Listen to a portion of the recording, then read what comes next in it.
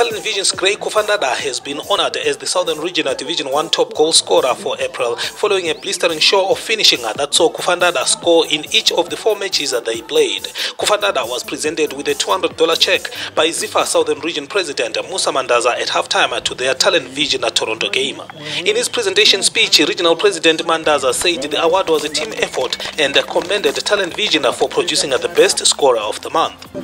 This is to inspire you all that you can do it, but you play as a team. Zimpepa sports reporter Ricky Zililo was also honored for his extensive coverage of Southern Region football with a $50 check.